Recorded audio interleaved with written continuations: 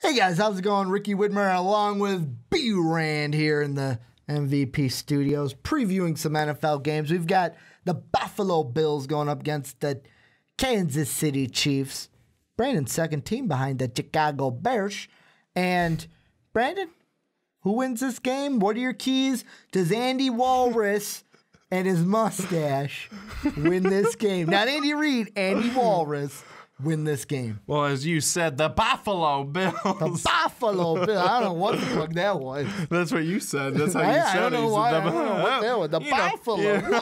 The Buffalo Bills. Whoa, Ricky's on his rocker today. Well, what's new? Anyways, so we've got the Buffalo Bills, who actually, as we speak right now, are in a 3-3 tie with the New England Patriots in the second quarter. We do have to throw that out there. We're recording on Monday because of Thanksgiving. Yeah, absolutely. But that's one of the things that the Bills can bring to the table is they do have a pretty good defense.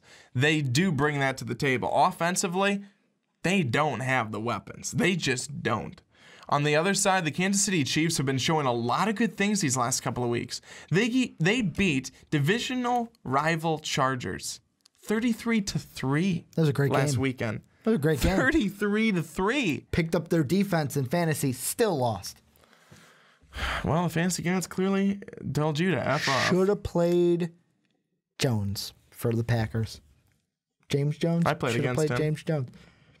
Should have played him instead of Crowder, but go on, Brandon. But I digress. Thank you. Thank you. But I'll look over here. For the Kansas City Chiefs in this one, it's the running game. This running game that when Jamal Charles goes down, everyone's like, crap, what are we going to do in Kansas City? Charmander West? Charkandrick West. Yeah, Charmander West. And then Danny Ware or something like that yesterday. He went off. He fucking killed it, Charkandrick West leaves the game, and everyone's probably like, oh, son of a... It's happening But then again. Ware comes in and does even better.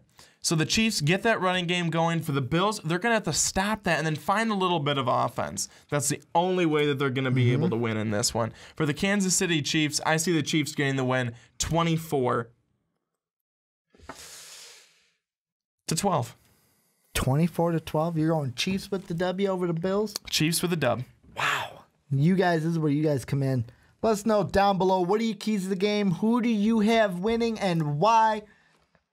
Make sure to check out all our other NFL previews for this week. I want to thank you guys for tuning in. And as always, have a good day, everybody.